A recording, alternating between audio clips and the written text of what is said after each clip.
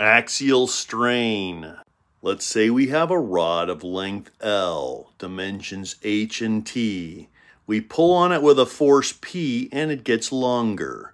You'll notice its original length was L and it gets longer by a dimension delta L. The strain is that change in original length, delta L, divided by original length L. You'll notice the force, the length that's stretching, and the deflection are all in the same direction. Our strain is delta L over L. That is axial strain, also called normal strain.